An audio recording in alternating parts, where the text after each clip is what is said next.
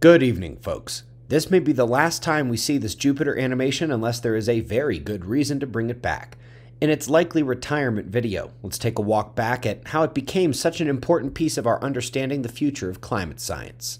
The electrodynamics of Earth have been described for far longer than it has been attempted to model into the surface energy budget.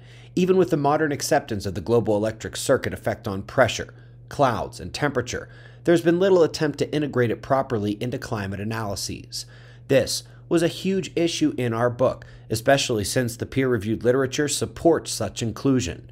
And then the field lurched forward, with discussion of electrical disruptions that traveled from high and mid-latitude down to the equator, and in a much more mature way than we've seen in years past. This is a huge thing that is missed by even that 2% of climatologists who actually use the official solar particle and cosmic ray forcing datasets. And when Jupiter was shown to have its entire atmosphere heated in this way, behind the scenes, you can't imagine how many papers got rejected for no reason other than showing how well the Earth works this way, and the threat that posed to modern climate science. And then came the official calling out of energy transfer through the ionosphere, from the auroras to the equator in wave-like fashion. And as the details of those electrical disruptions are better understood, from the mechanisms of action to the timeline lag of forcing, our longtime animator, Xavier Thunders, has made it so we don't have to use the one for Jupiter anymore. Again, this is what is being missed about the solar particle forcing, which prefers entry at the polar region.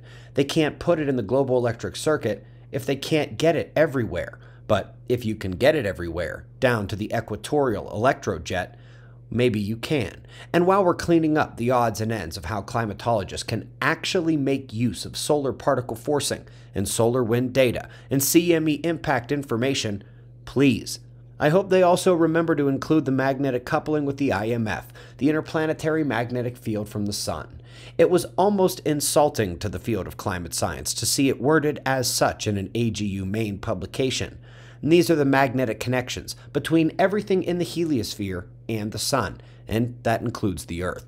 And they tend to thread out through the heliospheric current sheet, the wavy, rippling electric field denoting the solar wind magnetic reversal point in the solar system. You remember this, the same threads in the galaxy that go through the galactic current sheet. Anyway, hopefully we can recall just this morning in the show we saw them hit the IMF-BX once again. You will find a ton of this in our book, and from now on, the key way to show this aurora to equator wave, the electrical disruption traveling and heating towards the equator, will be this.